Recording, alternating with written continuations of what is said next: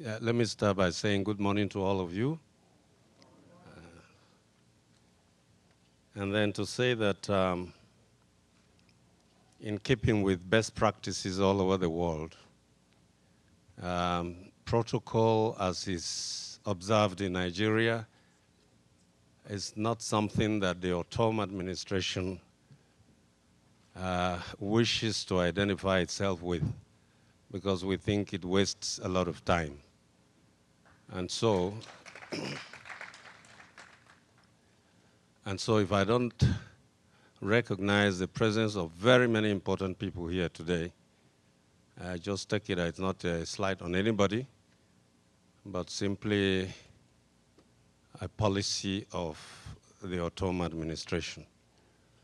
But having said that, let me recognize the president of MUTA, a mutual union of the thieves in America. Am I correct? Something like that. And of course, to recognize the presence of my very highly respected elder here, former governor of the state, an elder statesman, General Tongpara, and the deputy speaker is here, who has come along with me, and then my wife, Honorable Justice Mary Abono, as the official delegation of government to this year's conference of MUTA. The majority leader of the House of Assembly is also here with us. Barrister Adanyi is seated there. Can you get up, let them see you? The Deputy Speaker is there, James Okefe. And then, of course, we have a special advisor, Architect Joe Kiagba.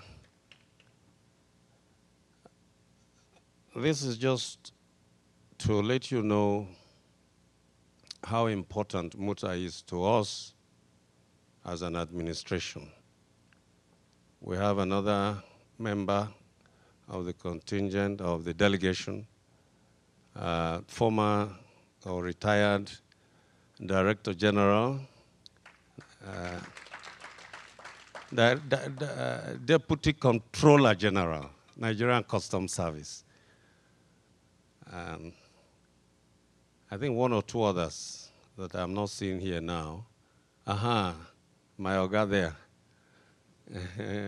And then you too. It looks like these guys not here. The president of Zotiv is also on the government team. Anyway, so distinguished ladies and gentlemen,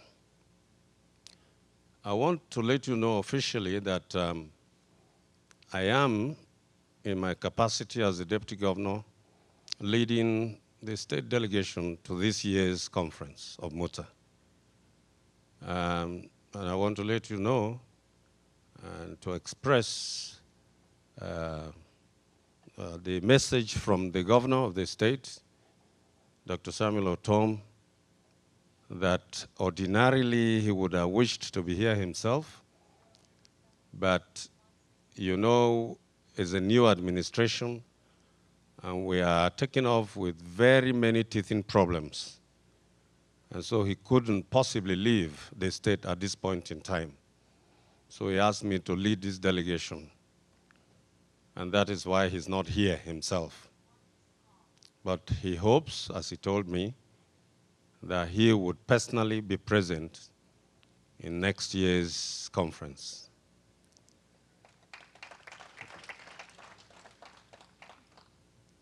Yesterday, with the belief that I might not be here because I had some problems with my visa application.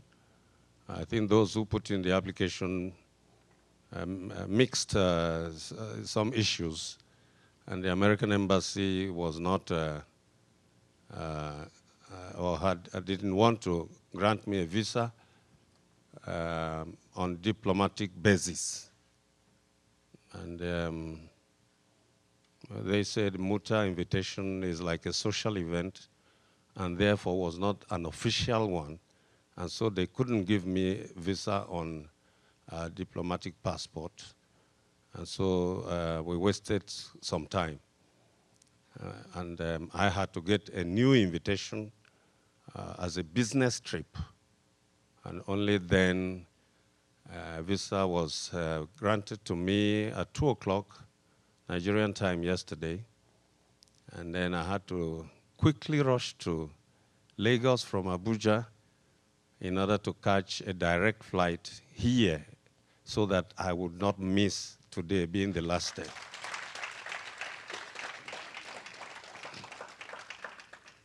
Otherwise, I would have loved to start with you and conclude with you. But that's the way God wanted it, and we are happy to be here with you today. I was made to understand that, bearing in mind that the possibility of my not being here, Professor Ugba did address you yesterday on a few issues concerning the way government is being run at the moment. And I want to stand by everything that he told you yesterday. And I am here today to receive or to entertain and address any issue or issues that might be arising from whatever he's discussed with you yesterday. But having said that, I want to touch on the 5 pillars upon which the Otom administration is built and would be run in the next 4 years. We have areas of priority as far as the government of Otom is concerned. The first one, and the most important to us, is good governance. Because if there is no good governance, no matter the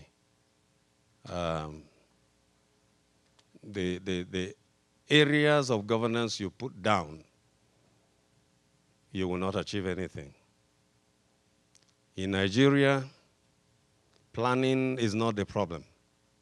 If you look at the planning, right from the state government to the federal government, you can hardly fault anything in it. Beautiful plan. But the problem has always been with implementation. And one major reason why implementation has always failed is lack of good governance. And so, as number one priority, the Otom administration has decided that the watchwords are going to be good governance. Good governance would start with the fear of the Lord. Because if you don't fear God, you are likely to act with impunity. And so many things will go wrong. We've seen it in the recent past, when government was being run as if it was a private enterprise. And government money was like personal money. And whoever was at the helm of affairs wished to do with it, that's exactly what he did.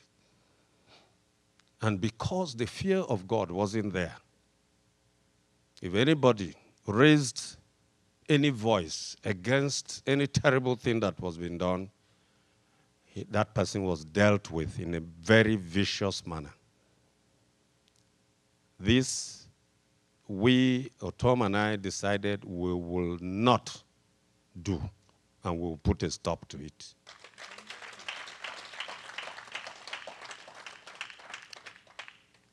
Our campaign was hinged and anchored on God. And so anybody who was in Nigeria while we were campaigning and saw our posters, our billboards, our leaflets, whatever message we wanted to convey to the voting public, the heading was, "In God We Trust." And in God we trusted, from the beginning to the end. We had no money because we were not in government, and we had not stolen money. We had no thugs that were used to beat people up and force them to vote against their wish. We were not bribing people because the money wasn't there anyway. But we had one thing in abundance: the goodwill of the people of Benue State. And we had another thing in abundance: beautiful messages that we were conveying to the people. And those messages were hinged on change. Change of the old system. Change we wanted to bring about in order to clean and cleanse the decay of the system in government. And the people, through God, in whom we trusted, bought those messages and voted overwhelmingly for us. So you can now see why we are talking about fear of God. In spite of what happened, in spite of thuggery, 5 people were shot dead in Logo,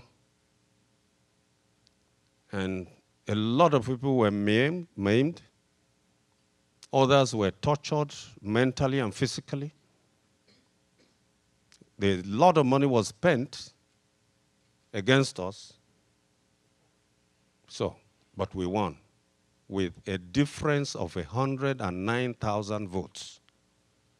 There can be only one explanation, and that explanation is God gave us this victory. And we therefore cannot let the people of Benue down with bad governance, because if we do, we will be letting down God himself. And that's why we say, number 1, good governance. Good governance, of course, entails integrity of the people at the helm of affairs. We're therefore talking about Otom and myself. We're talking about transparency, because in whatever you do and you're not transparent, then you are not ruling, because whatever you do, the people you are ruling must know. So we are preaching transparency. In Benue, a lot of things had happened that were not in conformity with peaceful coexistence. God put us together.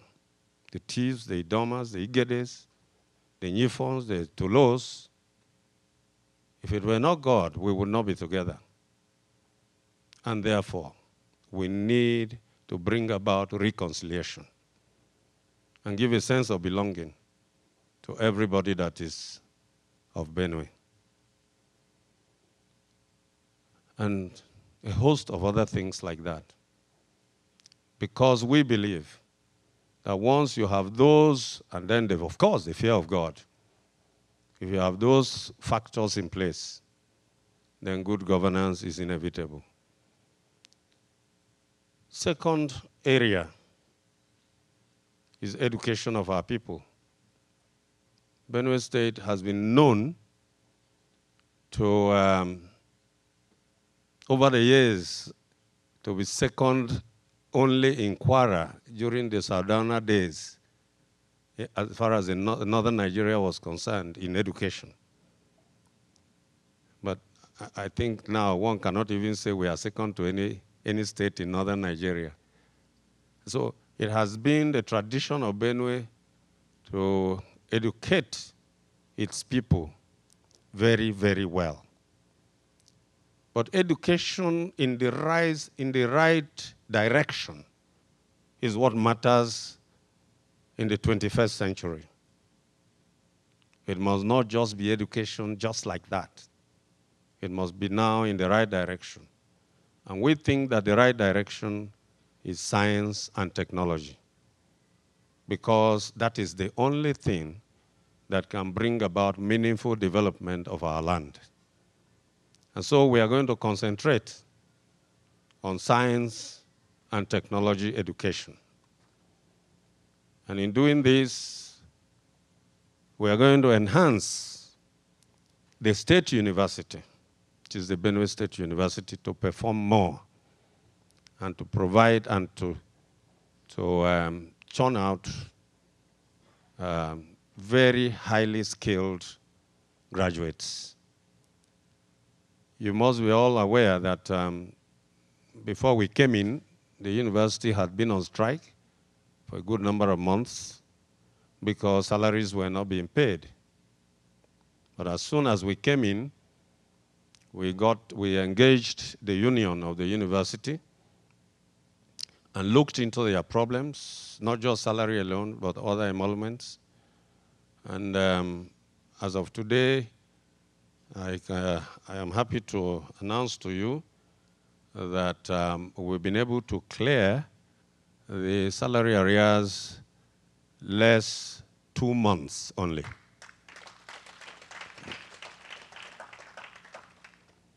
On the basis of which we entered into an agreement with them to clear the remaining 2 months in the shortest possible time.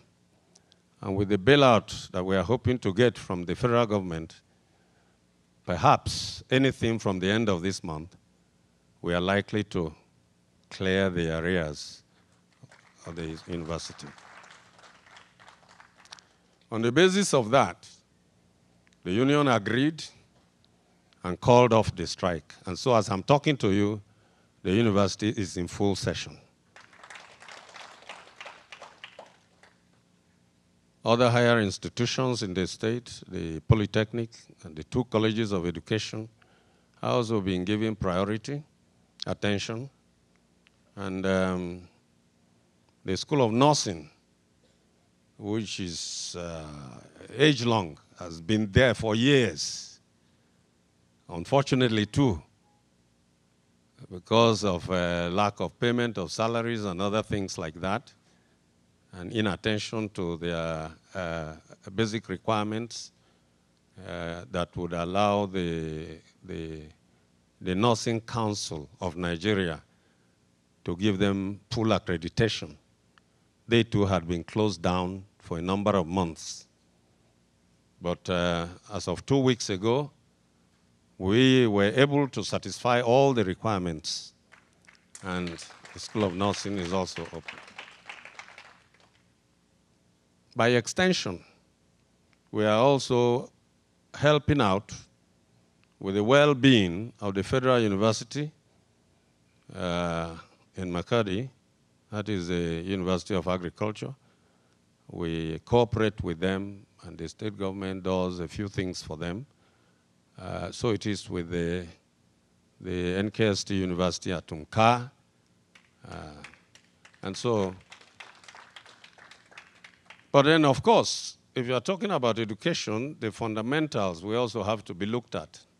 And so you start with the primary school system, and then the secondary school system. And the primary school had been in a mess for over 1 year. The teachers were on strike. And so we lost a generation of our children that are supposed to and actually that will eventually become leaders of the future, future leaders of our state. But then we came in and we paid special attention to their problems. And at one point in time, they were being paid half salary, half, and then later nothing. But we have started paying, and we are paying full. And so the Nigerian Union of Teachers that went on strike have called off the strike.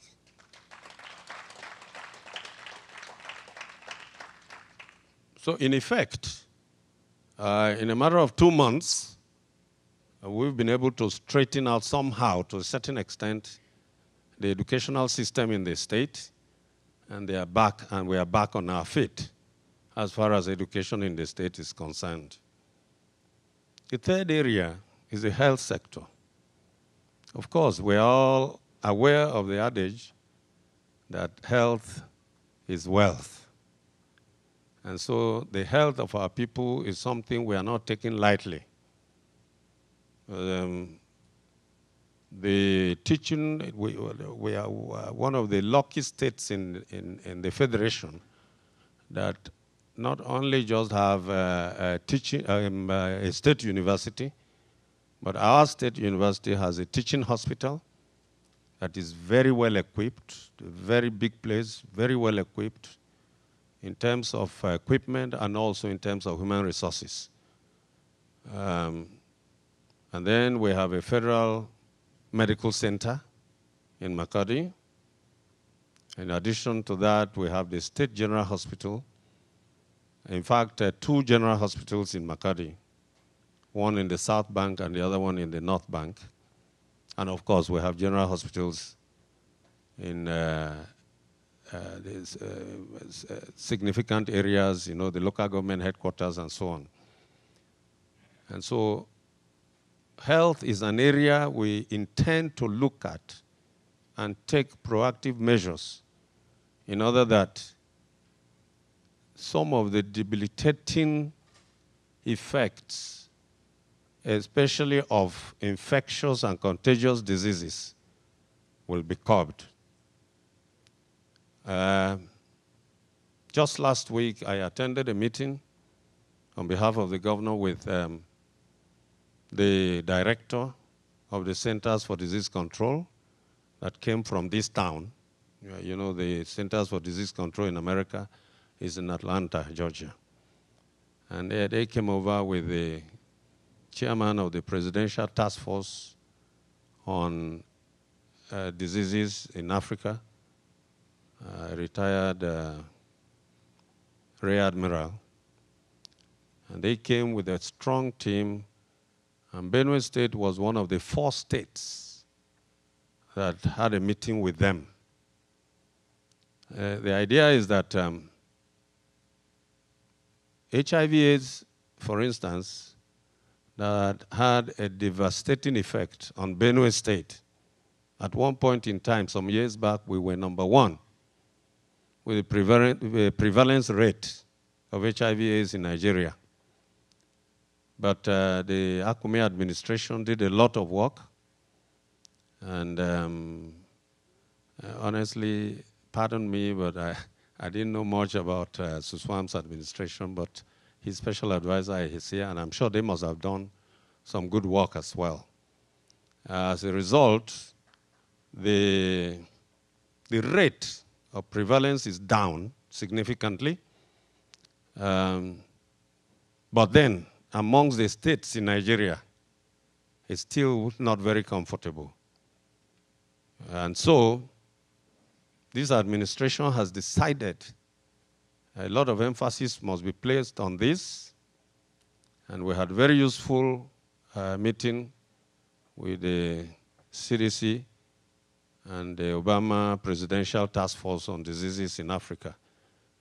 And we entered into, we had a memorandum of understanding with the idea that the American government that spends the largest amount of money, their contribution is the highest, you know, into control of contagious diseases and infectious diseases, not only in Benue State, but in Nigeria as a whole. One of the reasons of my coming here today is that on Monday, I will be in the state of Maryland, and I'm going to hold a meeting with the lieutenant governor of that state. And the idea is that they are going to come to our aid in the health sector and also in the agriculture sector.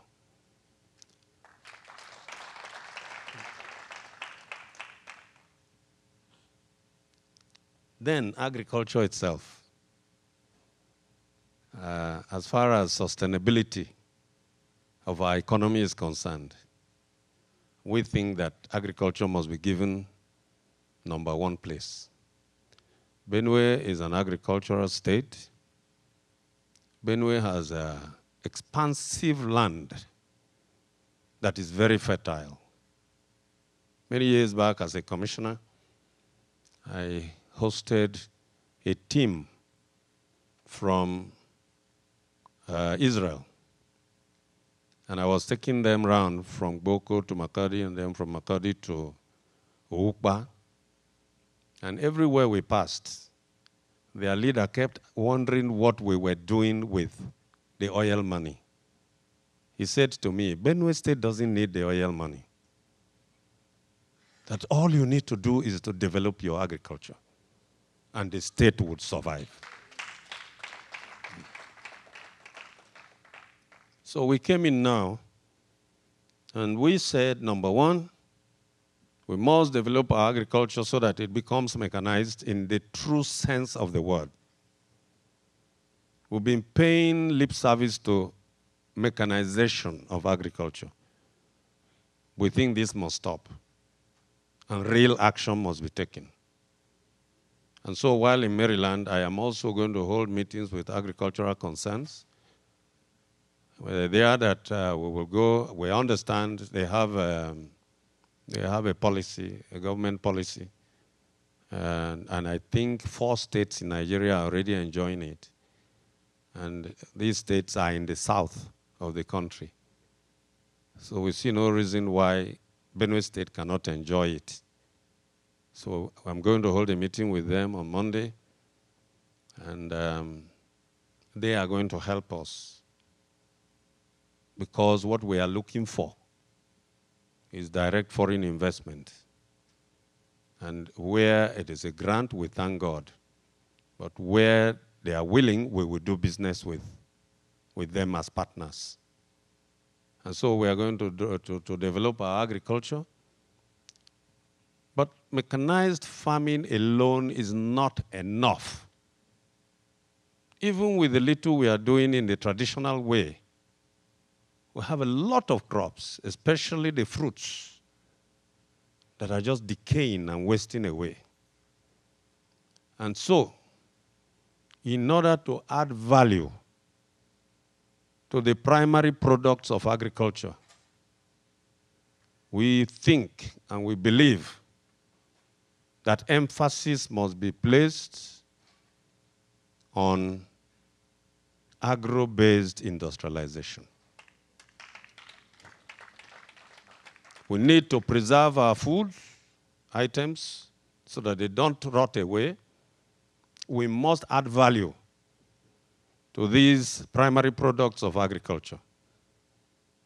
And that means the only way out is to establish industries using agricultural produce and products. That in itself is a very big issue for us, because, I mean, in terms of advantage,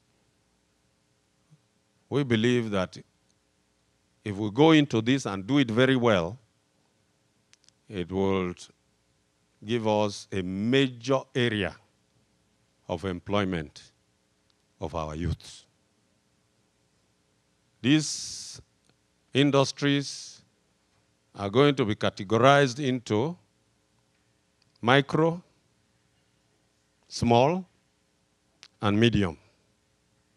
Micro would be virtually family-based. In other words, a family, a man and his wife and children, grown-up children, at their backyard can establish a micro industry that can process some of the agricultural products and then pass them on to the domestic market. And by the time you have a good number of them and the products become plenty, we can also be talking about sending them to the international market. We've seen this done in India. We've seen this done in China. And I think I'm happy to tell you that while we were waiting to be sworn in, the governor swung into action and through a private contact went to China for 2 weeks and studied what I am talking about now, and went into MOUs with some companies there. And we're already studying what he went there to study with a view of implementing same. Then, we believe that for the effectiveness of any plan that we have, unlike what used to happen in the past when we have beautiful plans and then the implementation goes wrong, we must emphasize private sector-driven economy.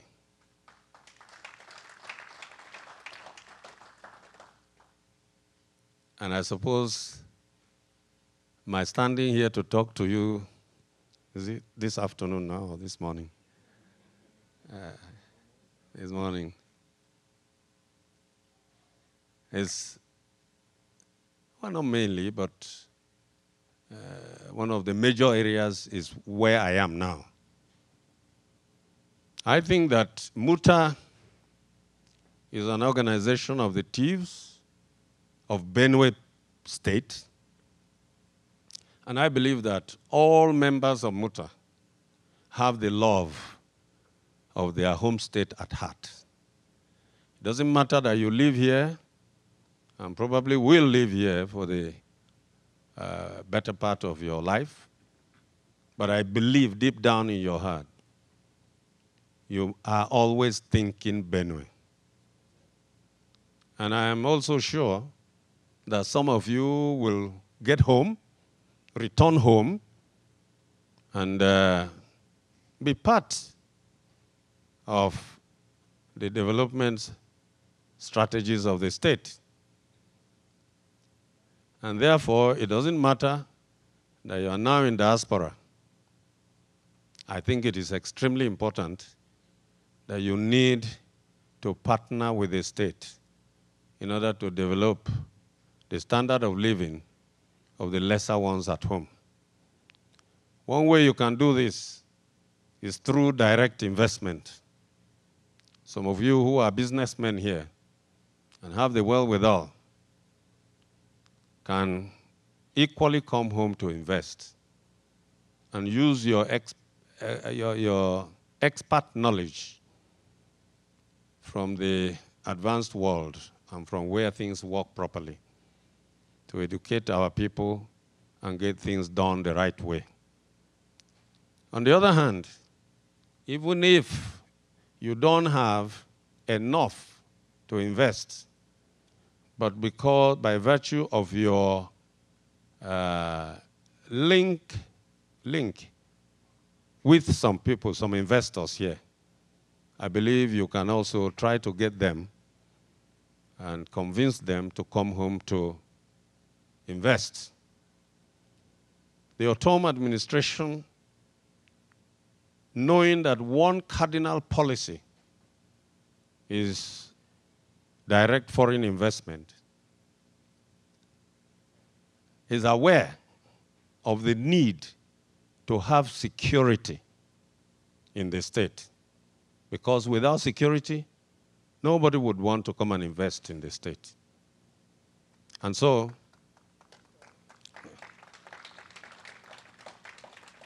we're taking this most seriously, most seriously.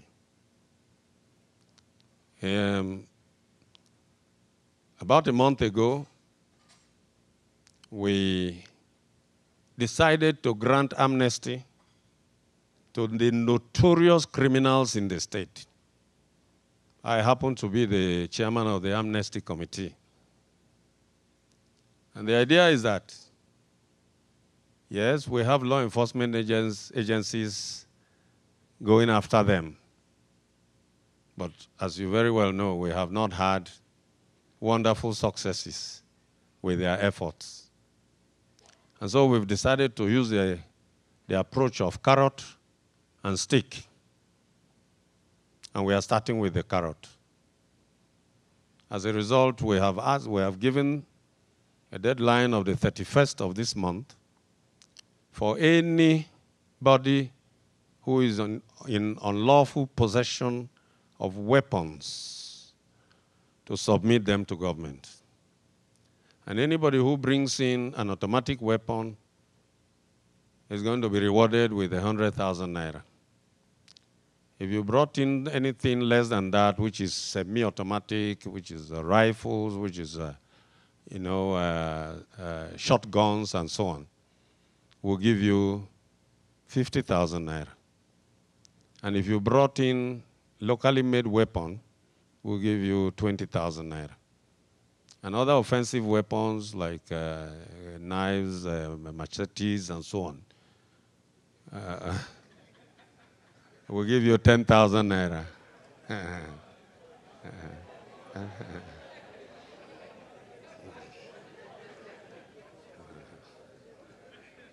So,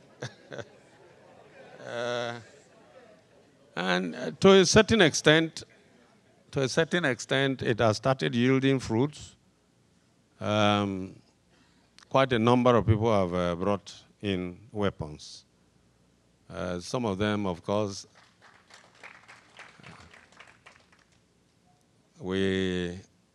some were unserviceable, so I think some people were taking advantage of the offer, so they will bring in unserviceable weapons, but we still receive them. And the serviceable ones, we also receive them. And, but then we announced to the people of Benue that after the 31st of this month, anybody who doesn't bring in his own, government is going to go after that person. The idea is that in the past, government had paid lip service. And we also discovered that government officials were behind the arming of some of the youths and therefore protective of them. But we believe in God, and we will never do that. And so anybody who doesn't bring in his arms, well, the good thing is police knows where they are. But the police were helpless in the past because the leadership was not sincere in their quest to put an end to crime in the state. But now, things have changed, change has come, and we are going to do it the proper way.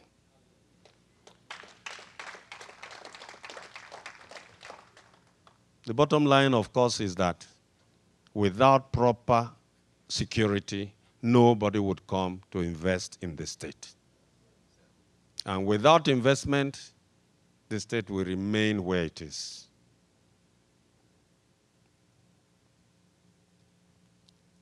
And so I think I have virtually covered the 5 areas. I've talked about a partnership of international investors, and that is something we are counting on you to also help us with your links in America and elsewhere in the advanced world to come to Benue to help us. So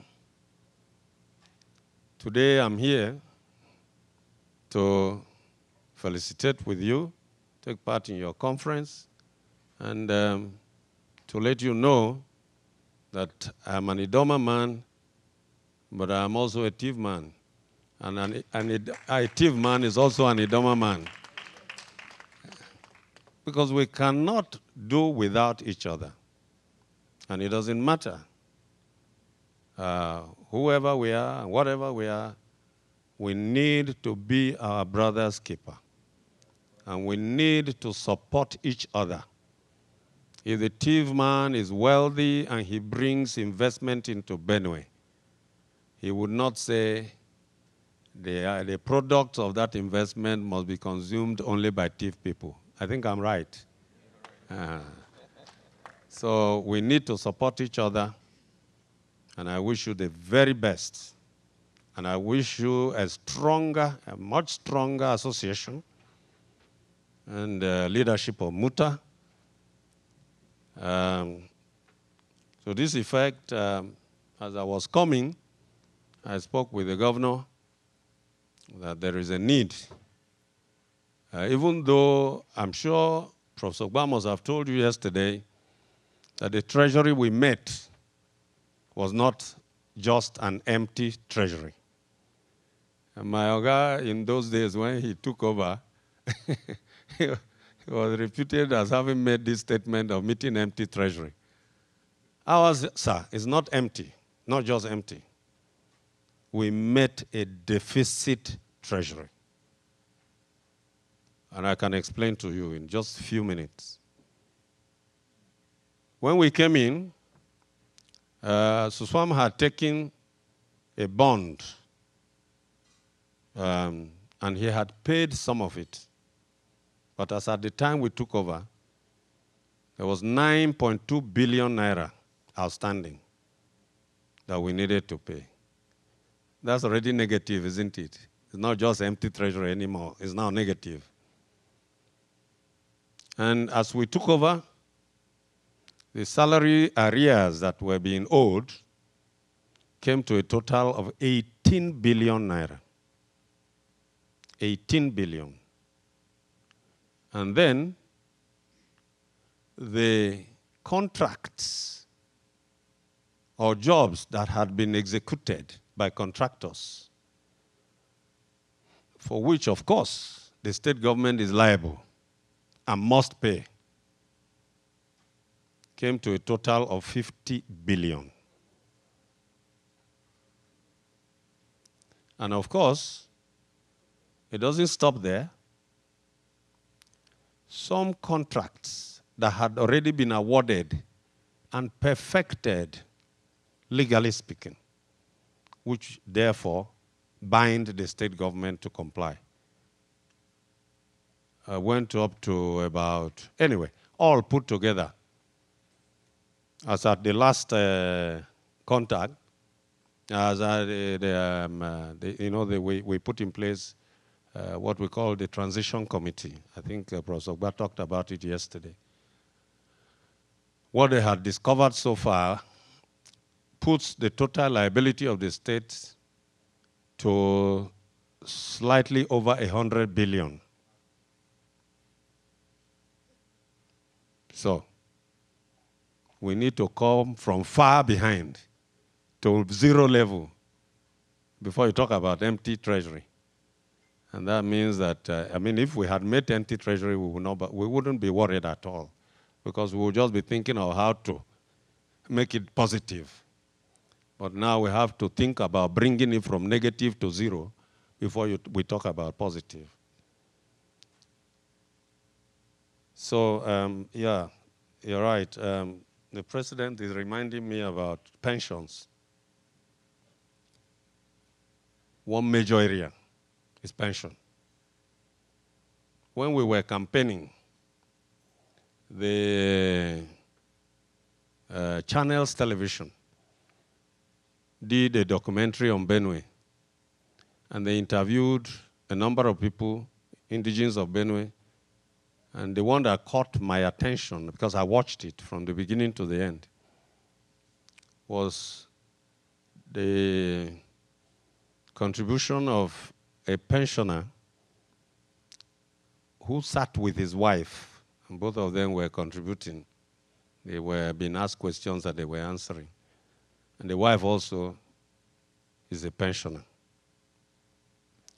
And the interviewer asked him how he felt or what he felt about the fact that pensioners were being owed 11 months their entitlements. And the man was very quick in answering. He said the government had condemned them to death. And the interviewer asked him why. And before he could answer, his wife was the one that answered the question. And the lady said, "Why not? My husband and I are condemned to death because from 65 and above, you don't live by food alone again. In fact, food is less than medicine. He said, my husband takes 8 different types of medicine a day, and I take 6. And we don't have money again to buy the medicine. Doesn't that mean that we are condemned to death? And it was as if ice water passed through me. So when we came in, as a priority, we decided that even if we are dealing with the workers, we must also pay special attention to the plight of the pensioners. As a result, we've been able to clear a number of months of the arrears, and we have made it a policy that while we are still owing some months, we must never fail in the payment of their entitlements starting from the month of June. And we have kept to that. Tuesday last week, today is Saturday, Tuesday last week, people started receiving their alerts of payment of their entitlements and also of salaries. So I think it is important that I also clear this. But the point I was making before he brought that was that even though we're in a terrible financial mess, but as I was coming, I told the governor that there's no way I would make this trip without any level of support to Muta, being a very, very, very important segment of the Benue society. And so, but I was made to understand that a certain figure was announced to you yesterday. I think it said $5,000. But I told the governor that that doesn't sound too well in my ear. So, so I got him to approve 2 million naira, and the 2 million naira, when converted yesterday, thank God there was a crash on the dollar because it was, as at that time, it was 245 naira to a dollar. But the central bank governor was summoned by the president 4 days ago, and also by the Senate. And that resulted into a crash. And as at yesterday, it came down from 245 to 220 naira to a dollar. And so yesterday I used your 2 million naira to buy dollars at 220 naira, and it came to $9,090. And so I handed over the money to Akita Joe Kiagba, and so he's going to give you now, he's going to go to the president, $9,100.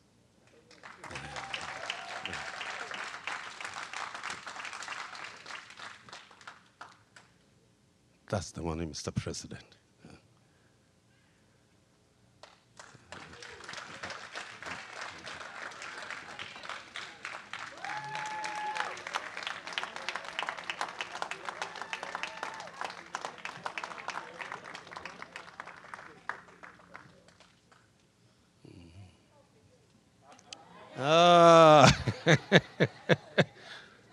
Thank you very much, my friend, because if I hadn't said this and I sat down, I would have been very sad with myself. The government of Otom, well, not Otom, the Otom administration is very, very gender sensitive.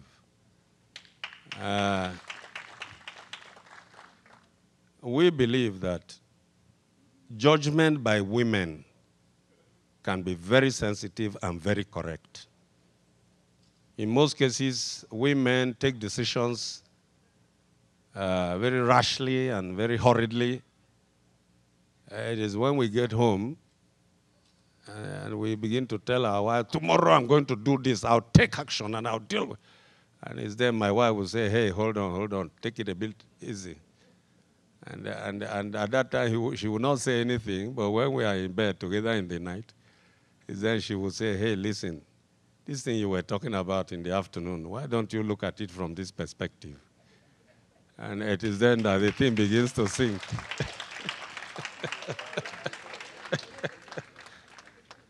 And so with that background, we decided that women will form a substantial part of this administration.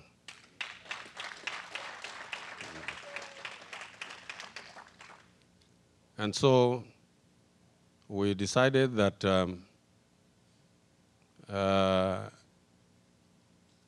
of the 4 commissioners per zone, where possible, 1 must be a lady. And we also said that of the local government chairmen, a certain number must be ladies. And so on and so forth. And we are very, very, very sensitive to the plight of women. And we are engaging them in the running of the administration. And so, Mr. President, distinguished ladies and gentlemen, we are here to wish you good luck and to be supportive to you. Don't hesitate to let the government know whatever we can do at our level. But we are depending on you and hoping that you will come to our aid in order that our land and your land will be greater for the inhabitants of the place. Thank you and God bless you.